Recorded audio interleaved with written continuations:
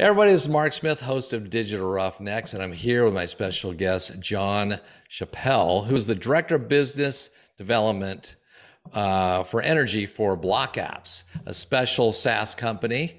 And welcome, John. Thank you, Mark. Good to be here.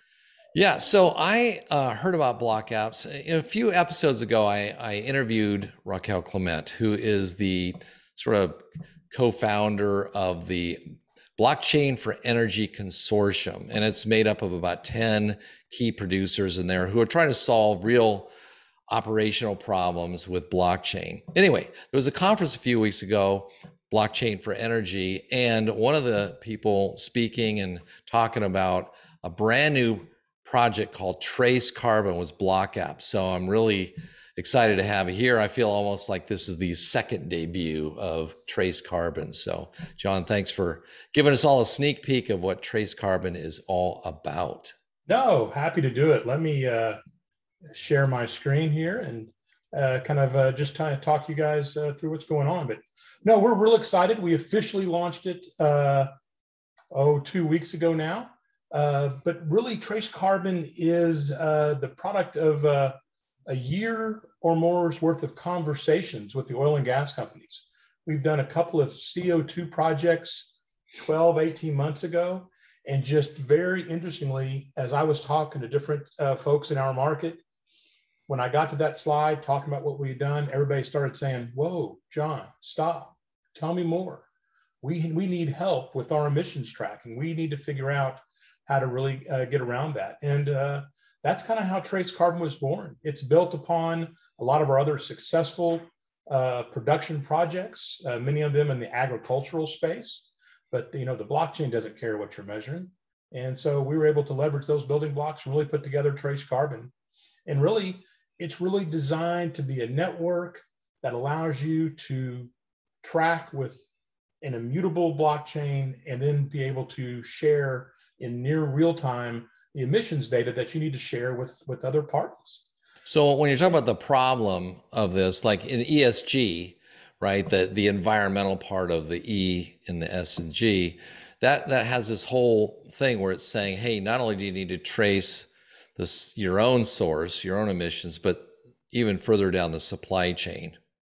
No, that's absolutely correct. Is that you're not only responsible for the things that you do directly, but according to the greenhouse gas protocol, you're responsible for whatever emissions are associated with all the energy you buy, your utilities, as well as any partner you have, subcontractors, vendors, all those things, both upstream of your business as well as downstream. That is what has to come together to create your overall carbon footprint.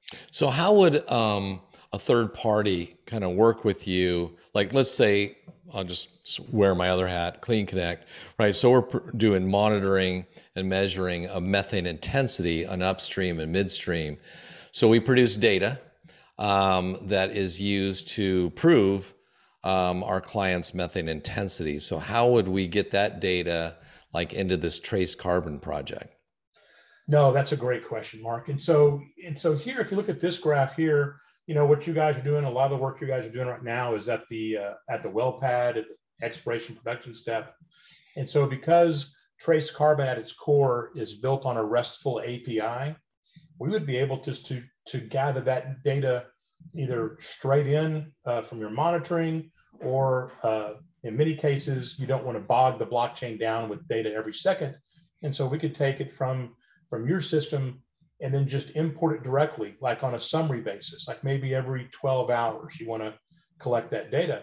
And the nice thing about that is we would bring all of the important provenance data with it at that 1 hour. It was on this exact site. It was collected between this time and this time. And then that data becomes part of this immutable blockchain record. So it makes a very seamless connection. And then that one bad actor, I think we've talked about this before. If you talk to anybody, methane is one of the key areas that these guys are focusing on.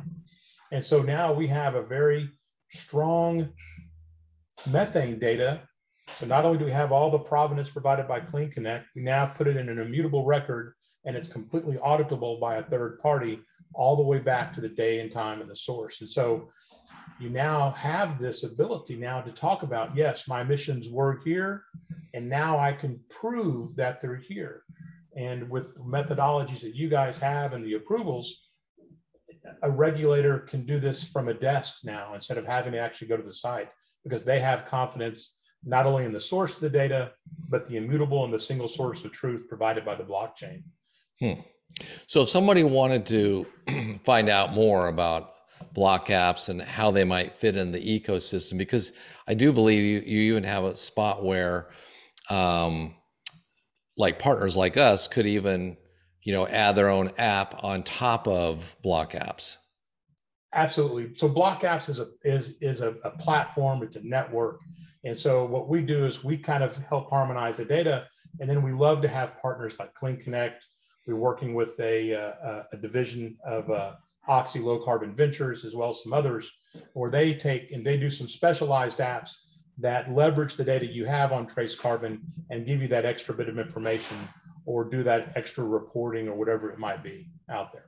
Yep. And I think you also talked about, because look at these three things on the bottom here, financing, so that let's say ESG investors, regulatory reporting, so, state, federal level like EPA, whatever. And that other one, the customer and partner reporting, where you're saying, hey, you got these carbon fees or this, emissions monitoring, but now you want to divide it up against partners that are on a site. So maybe like the whoever owns the mineral rights plus the operator. Like, tell me about how you would divide up those carbon fees and offsets. So again, that's the beauty of the blockchain technology, is that you're able to establish these rules, these smart contracts. And so these smart contracts can mimic the actual contract structure of the actual well pad site.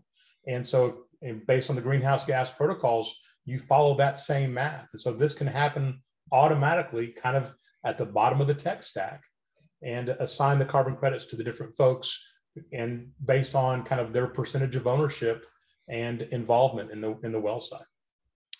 Excellent. Hey, so John, how would someone get a hold of you?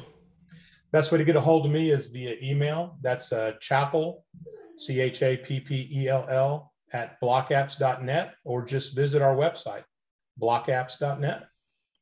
All right. Hey, John, thank you so much for being here with Digital Roughnecks. You bet. Thanks for having me.